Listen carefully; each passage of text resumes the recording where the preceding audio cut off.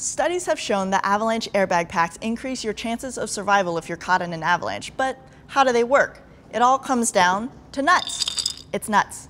This is Katie with REI. Let's talk science.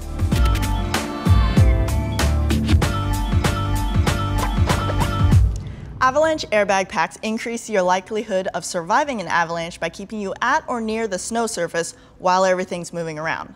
Scientifically, this is known as granular convection, but more commonly known as the Brazil nut effect.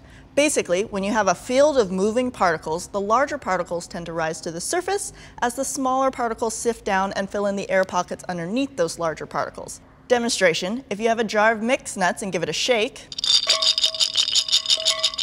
the larger particles rise to the top, those are the Brazil nuts, while all the other nuts sink down to the bottom. This is you in an avalanche. By increasing your volume with a giant puffy airbag on your back, you become one of the larger particles.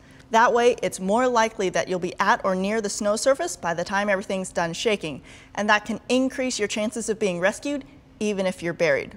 The primary cause of death in avalanches is asphyxiation. The second leading cause of death in avalanches is trauma. So while having a giant airbag on your back may give you some protection from getting slammed up against rocks or trees, there's no guarantee. The best thing to do is to not get caught in an avalanche in the first place. So check out your local REI for avalanche classes, and as always, if you have more questions, come ask the local experts. You can always pop into one of our stores and try on an avalanche pack for yourself. That's all we have for you today, and we'll see you next time.